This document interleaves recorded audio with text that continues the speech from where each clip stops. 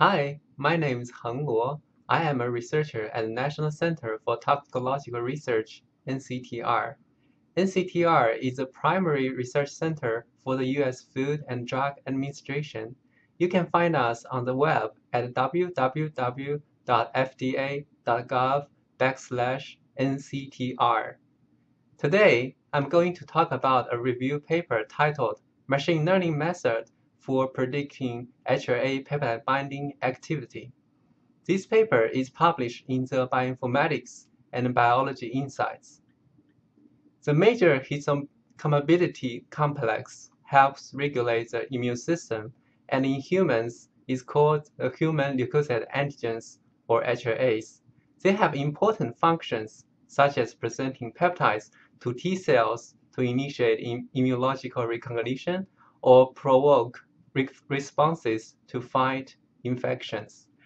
Interpreting and predicting the binding of peptides to the HLA system are essential to study T cell epitopes, immune reactions such as autoimmune diseases, and the mechanisms underlying some adverse drug reactions.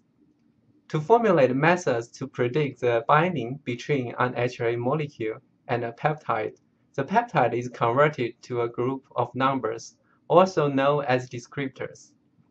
There are three popular types of descriptors: sparse encoding, blossom matrix, and physical-chemical properties. After this conversion, the descriptors are sent to the machine learning model for prediction. The widely used models include artificial neural network, decision tree, hidden Markov model, regression, support vector machine, and consensus method. The model can either make a qualitative prediction, which predicts binding or non-binding, or a quantitative prediction, which predicts how strong the binding is.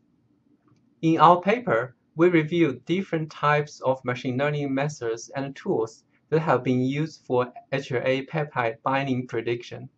For these methods, we summarize the descriptors upon which are based, how they have been constructed, and discussed the limitations and challenges of the current methods. At last, we gave a future perspective on the HLA peptide binding prediction method based on network analysis. I would like to thank the corresponding authors, Dr. Donna Mandrick and Dr. Huixiao Hong, and all other co-authors for their help and support. We hope this paper can help you better understand the machine learning methods to predict HLA peptide binding activity. From the FDA National Center for Toxicological Research, I am Heng Luo, and I thank you for watching this video.